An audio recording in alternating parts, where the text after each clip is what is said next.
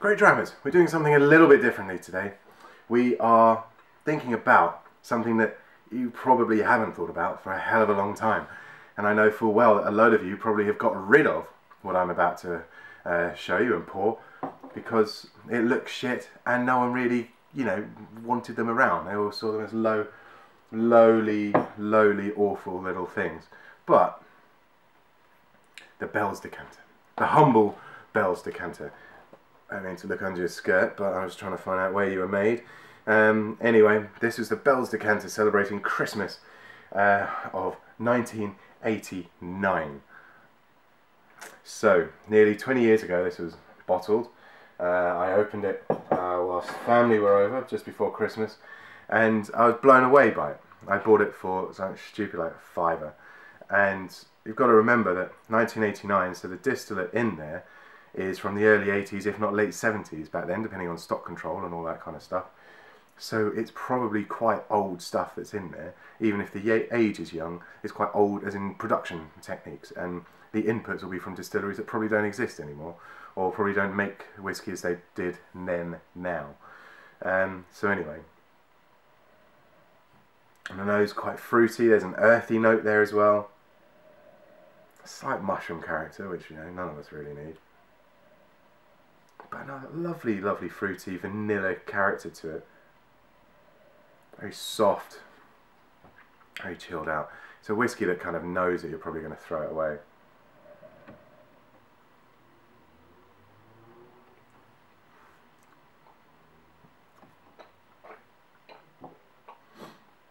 You know what? On the palate,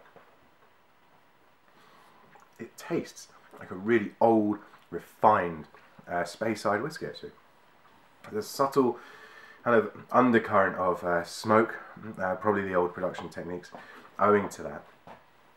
But in general, that tastes like something that if you didn't know it was a Bell's Decanter, you'd think, actually that's not a bad bourbon mature for sure. There's no even sniff of a sherry cask in that guy.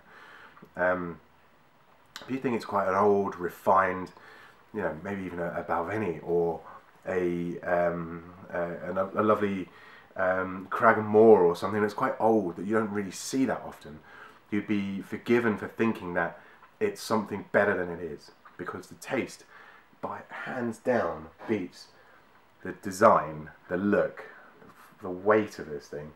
I mean, the cork actually disintegrated when I opened it, so I'm having to use a champagne stopper to keep it live. But because it's too bloody wide at the top for anything else. And yeah, that's actually a surprisingly good whiskey for a £5 as well. I'm very chuffed about that. Shame the cork disintegrated. Now I've got to fish out loads of cork bits every time I pour it. But apart from that, that's a really bloody nice whiskey. If you have a Bell's Decanter at home, please open it, try it, let me know what you thought of it, because I guarantee it will taste better than you think it is.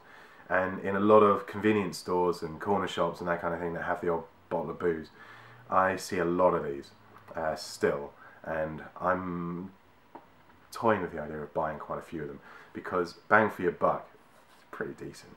But I'm only going to get any with bottled in the 80s, preferably early 80s. That's a bit late for me, to be fair, for what I want from the blend. I want stuff that's been in, that was being produced in the 70s in my Bells.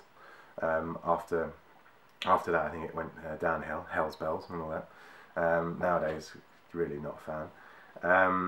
But yeah, let me know, and I'm curious to see if you agree with this review and my views on the old Bell Decanters. And if it's empty, just smash it. It looks awful. Cheers. Until next time.